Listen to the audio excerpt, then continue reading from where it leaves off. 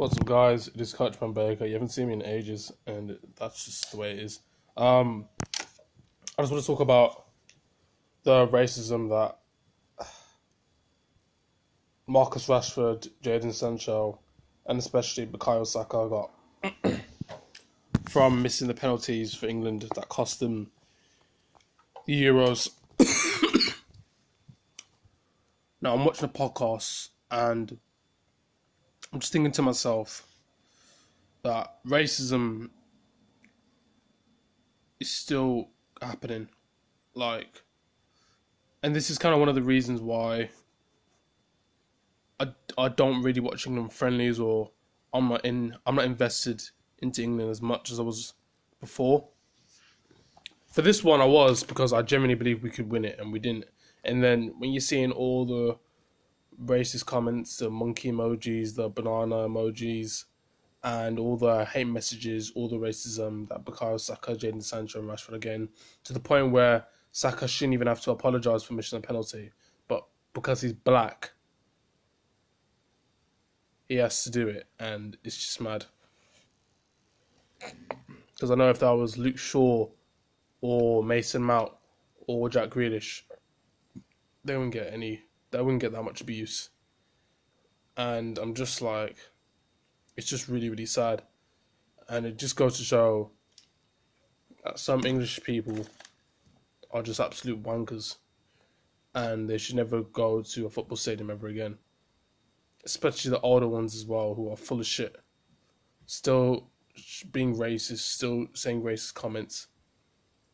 And your experience, we're trying to get racism out of football, and you're still being the useless twats that you are.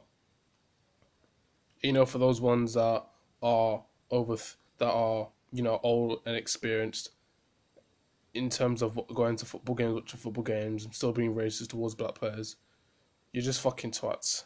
You're twats, and you're wankers, and you know that your life is fucking shit, and that's why you're just spreading the abuse, and you're just being racist towards these black players.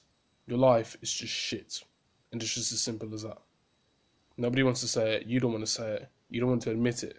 But your life is just shit. And that's why you're doing what you're doing. It's not because, oh, they're black. It's not because, oh, England lost the final, it's them, or fuck black people. You're saying fuck black people, right? And being racist towards them because your life is just shit. Your life is fucking wank. And you do nothing with yourself. For those that are being racist towards Bukayo Saka, Jadon Sancho, and Marcus Rashford, you should be fucking ashamed of yourselves. You should be really fucking ashamed of yourselves. And these are one of the reasons why now it's kind of put me off supporting England. The fact that's even happened is just really fucking disgraceful.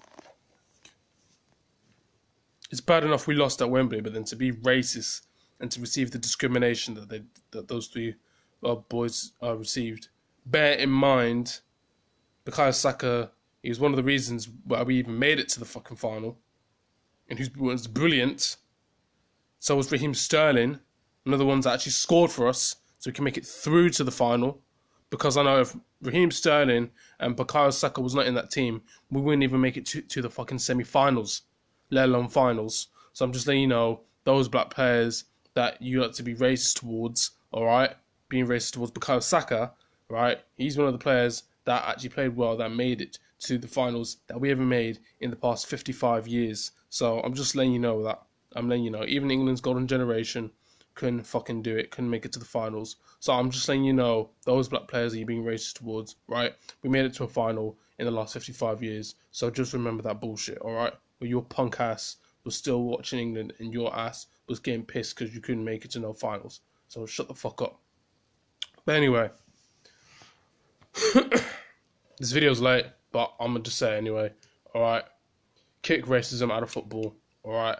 And Bukayo Saka, Rashford, and Jadon Sancho, even though you don't play for Chelsea, and I don't like your clubs at all, hold your head up high, ignore their bullshit, alright? Ignore those fans, they're just full of shit, and their lives are just shit. So it's just as simple as that. In terms of me supporting England, I don't know. I don't think I will be supporting England that much. I mean, I'll get the news, but that's kind of put me off. If you miss a fucking penalty and you receive racism and discrimination just for that, then it kind of puts off a lot of young black players into really wanting to play for the team, and it just puts them off like, well, this is what you'll get if you fuck up in the England squad. This is the abuse and discrimination you get, where you shouldn't receive racism if you fuck up or you play bad or you miss a penalty. Like, it's just really, really sad. And I just hope one day our society can just change and move on. But the fact that it's 2021 and he's still getting racist abuse for missing a fucking penalty. Bear in mind, we're lucky we even made it to the fucking finals, considering all the players we had in the last 55 years. Right? Considering all those players that you see that were great, that couldn't even make it to a fucking final. And then you got these bunch of players who aren't even half as good as the motherfuckers back in the day, and they make it to a final. So what the fuck does that say? It's just one of those ones. Anyway, if you guys enjoyed this video, leave a like, subscribe or something like that. I don't fucking know. I don't know what the fucking thumbnail is gonna be for this. It's just a video it's just something that's just on my mind. And yeah, say no to racism. And for those that are being racist towards those three English black boys, go fuck yourselves. Simple as that. Peace.